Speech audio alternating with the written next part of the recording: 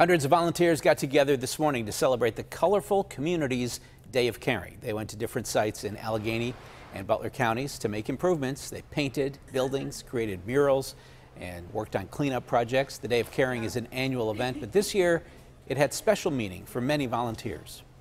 We're here at the Jewish Community Center, really in advance of 1027, what's coming up, and really here to be involved and paint. So what we're doing right now, as you can see, we're taping. So a lot of taping, a lot of windows, a lot of door frames. What we're doing is we're repainting the hallways, and we also have a lounge that's coming up that's going to be painted with a mural in remembrance of 1027. PPG and the United Way of Southwestern Pennsylvania teamed up to make the event possible.